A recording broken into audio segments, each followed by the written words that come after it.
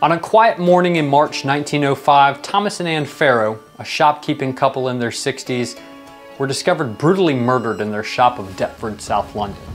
Thomas, known for his amiable nature, managed the shop, while Ann tended to the household. Their peaceful life was shattered when neighbors, alarmed by the absence of the usual morning activities, alerted the authorities. Upon entering the premises, the police found a scene of horror. Thomas lay dead in the shop, his head brutally struck, and Ann, barely alive upstairs, succumbed to her injuries shortly after being found. The shop had been ransacked, and the day's takings were missing, suggesting robbery as a motive. The investigation into the Farrow murders was groundbreaking for its time, marking one of the first instances where forensic science played a key role in solving the crime. The police found a bloody fingerprint on the cash box, which became a key piece of evidence. Despite the limited technology of the era, fingerprint experts were able to match the print to Alfred Stratton, one of two brothers known to the police for their criminal activities. Alfred and his brother Albert were arrested, marking one of the first significant achievements of criminal detection in the burgeoning field of forensic science. The trial of the Stratton brothers was a sensation, drawing public and media attention to the innovative use of fingerprint evidence. The defense argued against the reliability of the new forensic method, but the evidence was compelling. The jury found both brothers guilty for the murders of Thomas and Ann Farrow, heralding the importance of forensic science and bringing some semblance of peace to the community that was shattered by the Farrow murders. I'm Zach Kowalski, a forensic detective, and this is my partner Bonesworth. Today, we're talking about fingerprints, how and why they're unique, and how among the billions of people on the planet, only you have the unique patterns on the tips of your fingers. Not even if you have an identical twin do you share the same unique details of those patterns. Loops, whorls, arches, these are patterns that are left behind by the simplest of touch, and they've been used for their uniqueness for thousands of years.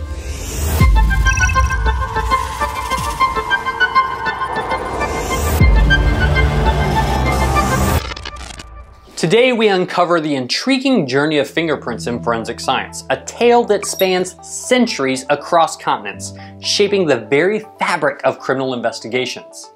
Our story begins in ancient times. In Babylon, fingerprints sealed deals, while in ancient China they authenticated documents, hinting at their uniqueness. As we fast forward to the 19th century, the era of pioneers, Herschel and Folds were early visionaries. They glimpsed the potential that fingerprints held.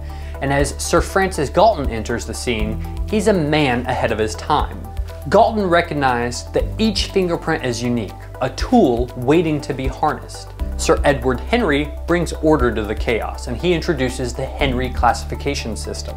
With this system, we can catalog fingerprints for identification. Then there's a groundbreaking moment in Argentina in 1892. Juan Vucetich matches the first fingerprint. The first positive identification of a criminal was made in 1892 when Frances Rojas killed her two children and then cut her own throat in an attempt to put the blame on an outside attacker. A bloody print identified her as the killer. Argentinian police adopted Vucetich's method of fingerprint classification, and the method spread to police forces around the globe. Progressing into the 20th century, the FBI adopts fingerprint classification and embraces the field. They end up forming a database that is able to compare crime scene to known offenders. And then as we enter the digital age, everything changes. AFIS, or the Automated Fingerprint Identification System, starts connecting an entire network of fingerprints. With this, no print goes unnoticed. Fingerprints now guard our digital world, and you probably use them every day, whether it's on your phones or entering into locks. But fingerprint science isn't without its challenges. Controversies remind us of the need for accuracy and justice, and it is constantly debated in the courtroom. So from ancient seals to digital locks, fingerprints remain a testament to our unique identity, a bridge between science and justice. This is the story of fingerprints, an imprint on the world of forensic science. So how are fingerprints formed? The general pattern of whorls, loops, arches, these are influenced by genetic factors. And while the genetic code doesn't necessarily dictate the specific pattern of a fingerprint, it does influence the overall development of skin ridges on fingers. Fingerprints begin forming around the 10th week in pregnancy and are completely formed by the end of the first trimester. This process happens in the basal layer of the epidermis, or the outermost layer of the skin. You see, the basal layer grows faster than the other layers of skin, and this disproportionate growth leads to stress and compression, resulting in the formation of ridges. The exact pattern of the ridges is influenced by factors such as the position of the fetus, the density of the amniotic fluid, and the pressures exerted on the fingers against the uterine wall or other parts of the fetus's body. As a result of these environmental factors, the skin forms unique ridges and patterns. These patterns are what we recognize today as fingerprints. You see, the ridges, they help with increasing friction and better grip and provide a sense of touch, so it allows me to hold on to things.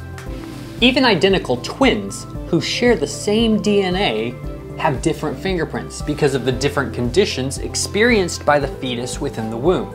Once formed, these ridges remain essentially unchanged for a person's life.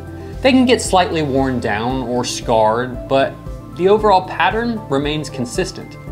And this makes fingerprints an excellent tool for identification. You see, there are a variety of different ways to collect fingerprints. And we see a bunch of them on TV, right? And how'd you get over there? Huh. Anyways, so this is my fingerprint kit. This was the first fingerprint kit I ever used at work. And so it's got a little bit of sentimental value. On TV, we see investigators using fingerprint brushes, right? And these fingerprint brushes are where we dip them into powder and we are dusting a surface for fingerprints. And what we're doing is we are adhering that powder to the top layer of that fingerprint. So the fingerprint powder is sticking to the sebaceous oils of those fingerprints. So we're using the powder to develop latent prints. A latent print is one that you can't see with the naked eye. A patent print is one that you can. So that's like a bloody fingerprint on the ground, right? Or on the table. So fingerprint powder is just one methodology of looking for hidden fingerprints. And powders come in a variety of different colors, right? So like this one has some orange on it. This was a fluorescent powder that I used. But we have black fingerprint powder. We've got this silver blend called biochromatic. And the idea is that the fingerprint powder color is to provide us the best contrast against the surface that the fingerprint is on, so that we can more easily visualize that fingerprint. There are some other ways other than fingerprint powder though to develop fingerprints. We can use super glue, and we did a video on that. So I'll leave a link so that you can see that video. And in that methodology, we're using the gas of super glue to adhere and polymerize on the fingerprint. But then there's other chemical applications like ninhydrin or 1,2-indanidione. Indanidione, man, that is a mouthful to say. So ninhydrin or silver nitrate, there's a variety of different chemical applications that you can do depending on the type of surface that the print is on. It makes a big difference if it is on a hard, non-porous surface versus a porous surface like paper. Powder is not going to really work that well on something like paper. We could use magnetic powder. And that's where we're using a magnet and a special type of powder to kind of go across the ridges that way. But that only works so long as that the print hasn't absorbed into the porous surface. But by the time that I end up getting it, it has well absorbed into that surface. So chemical application and development is actually the most sensitive way to develop fingerprints. I prefer it way more than traditional powder methodologies. Fingerprint powder gets everywhere. It's like sand. So once we've developed the fingerprint with powder or some type of chemical, we need to recover it. The first thing I always do is I photograph it. I photograph it with a ruler or a scale, and that image is gonna be the best version of that fingerprint I really am gonna get, because I'm getting it before I start to try and recover that fingerprint off of the surface. That's inherently gonna cause some loss of detail. So let's take, for example, fingerprints that I've developed on this cup. How do we get them off? Well, first we're gonna take a picture. So we take a picture and then we're gonna use tape. So we take our tape and we're going to put it on one end and we're gonna apply it across that fingerprint. The trick is to take your time and lots of practice. So once we've lifted the print off, we're gonna take a backing card. It kind of looks like an index card. And we're going to, once again, start on the side and we're gonna slowly apply that fingerprint onto that backing card. And so then there, we have our fingerprint on our backing card, and we would fill out all of the detail on this side, so what the case number is and all that kind of information, and then submit this for a latent print examiner to compare against any known source. Or we can submit it to the fingerprint database, or what was formerly known as the Automated Fingerprint Identification System, or AFIS, but is today now known as the Next Generation Interface, NGI. And that's the FBI's National Fingerprint Database. And that database comprises of millions of fingerprints from millions of people, whether they were arrested or provided their fingerprints during civil records. We can then take the image, either from the photograph that we took of the fingerprint or a scan of our fingerprint lift, and compare that against all of those millions of fingerprints using a special algorithm. So that's kind of a quick look at how fingerprint powder processing works and how you lift a fingerprint off of a surface. I'll do another video that goes a lot more in detail and shows more of a step-by-step of this particular process. But there's a good chance that you use fingerprint technology every day with the biometric locks on your cell phone or on your electronic devices. It's that same uniqueness that has solved some of the most prolific crimes. In the aftermath of the tragic train bombing in Madrid, Spain in 2004, fingerprint evidence played a critical role in identifying several of the perpetrators. A latent fingerprint found on a bag of detonators helped investigators trace the attack back to an Islamist terrorist cell, leading to numerous arrests and convictions.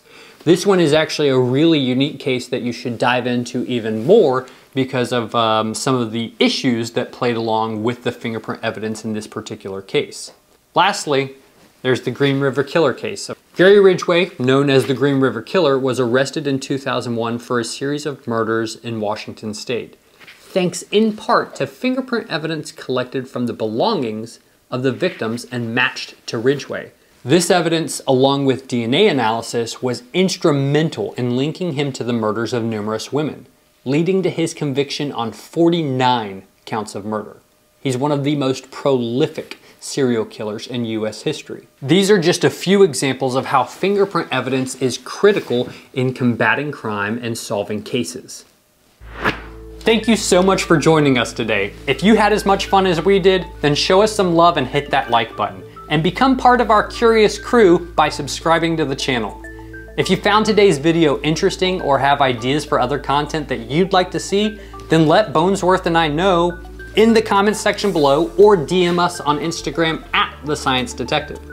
Until next time, I'm Detective Zach. This is Bonesworth. Stay curious. Oh, and did you know that koalas have similar fingerprints to humans? True story.